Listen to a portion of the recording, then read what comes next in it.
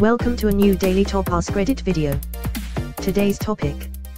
What is something you have always regretted doing? Getting into debt. I can't see a way out. Edit. Wow, thank you for the love, Reddit. Just put little one to bed and fell asleep for a few hours and woke up to 200 plus notifications. I'll try to read them all. Edit 2. Appreciate all the advice so much. I've joined r/lab and r/personal finance.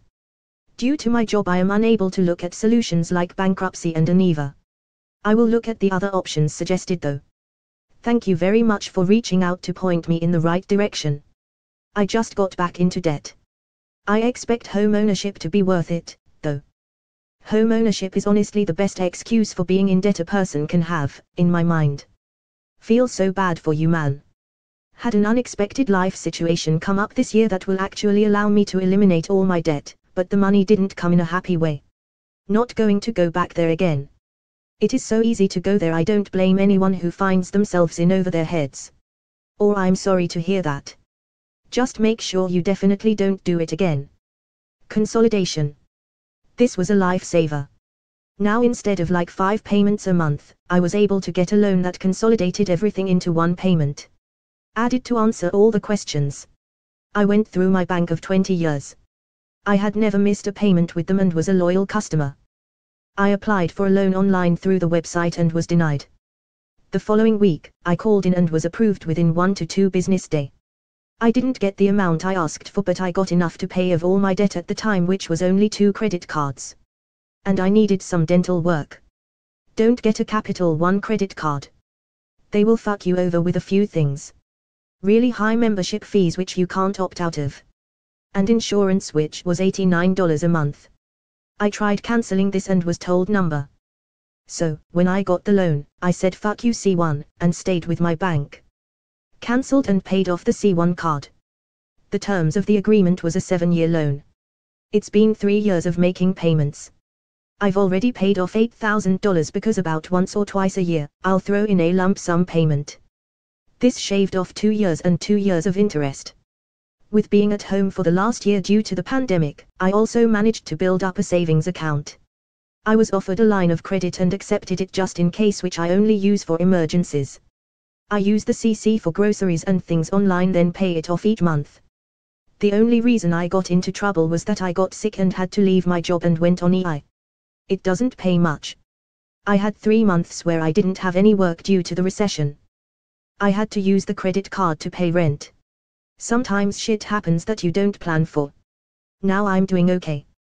The loan is more than 50% paid off and my card is paid off monthly. And I have a savings account just in case something does happen.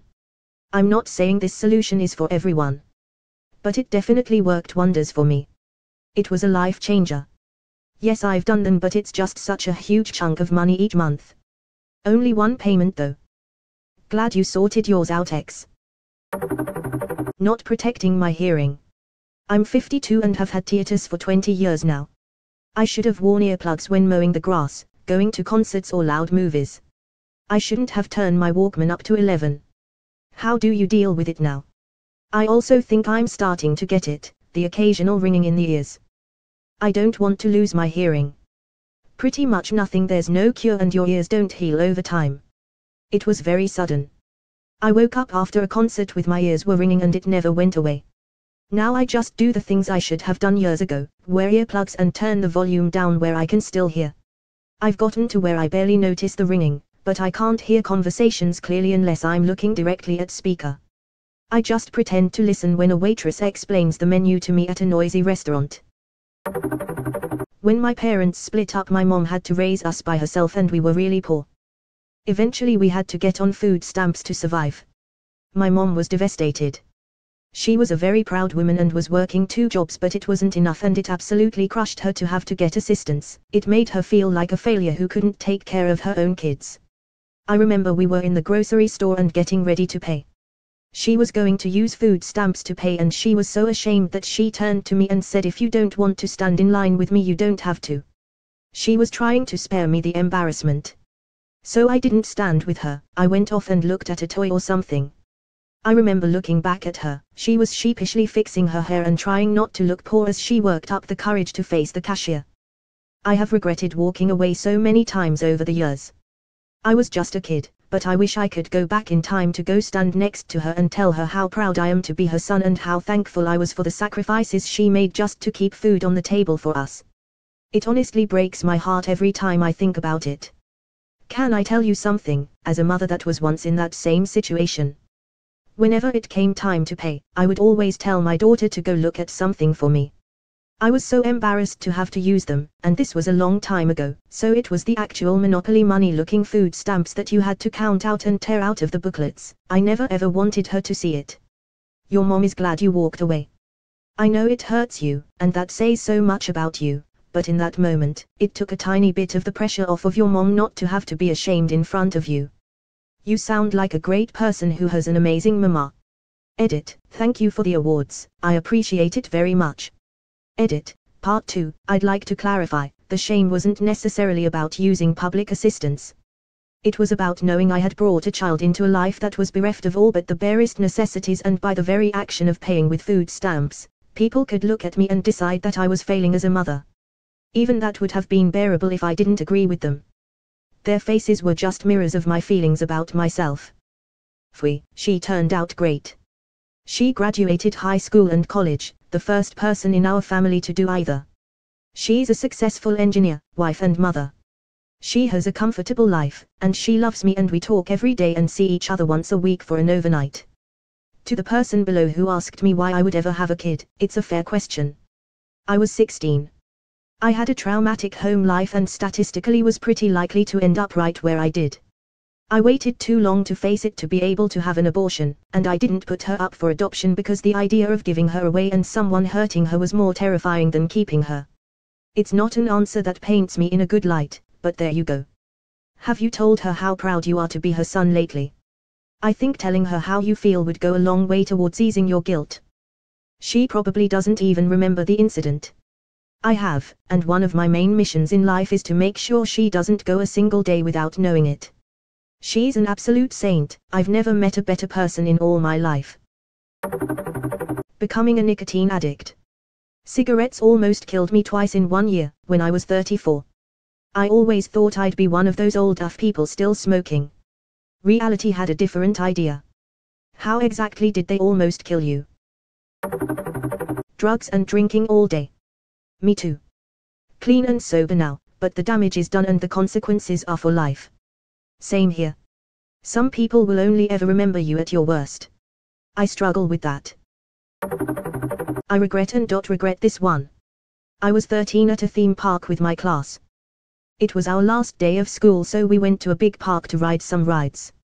For no particular reason, other than thinking I was funny, I kept telling kids in my class die as they would climb onto a roller coaster. Some kids looked scared, some laughed.